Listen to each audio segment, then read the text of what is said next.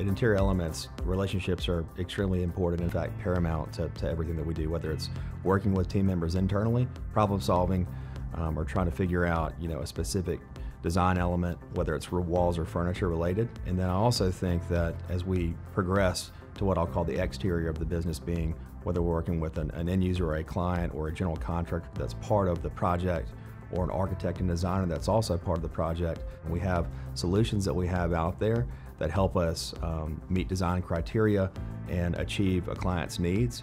If we don't have a strong relationship, we're probably not going to progress further with helping that client get what they need. When we sat down with Brasfield and Gorrie, one of the things that they said to us is they want to attract the younger workforce, and they needed to create a brand that would attract them to do that. And one of those things is an open office work environment so that they can learn from those sitting around them and not have to go and find somebody, because that could be very intimidating.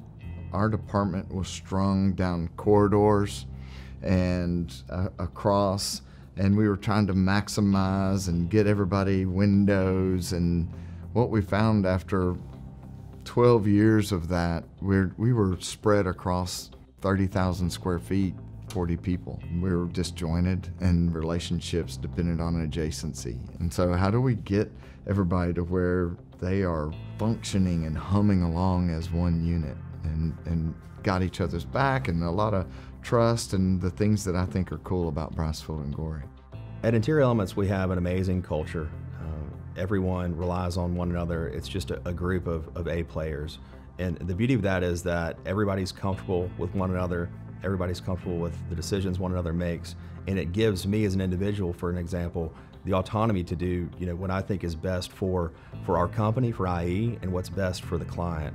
From the beginning, Interior Elements dug into the problem we were trying to solve. They invested a lot of energy in digging around and trying to figure it out, and came with a really cool proposal that really lined up with our values, our mission, what we were trying to do. The real magic happened when we interviewed the people.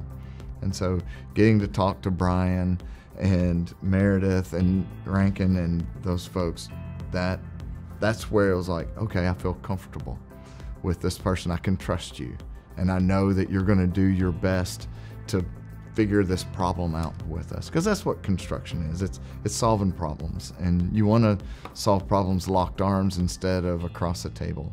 We really get to learn a lot about a lot of different industries, whether it be a general contractor that we're doing work for in their specific office, or an A&D firm where we might be doing work for their office, or somebody that's in IT that we're working with an A&D firm and a general contractor to get that client's needs. And at the end of the day, it's neat to help problem solve and understand what folks are trying to achieve on a day-to-day basis from a business functionality standpoint to help them meet their clients' goals.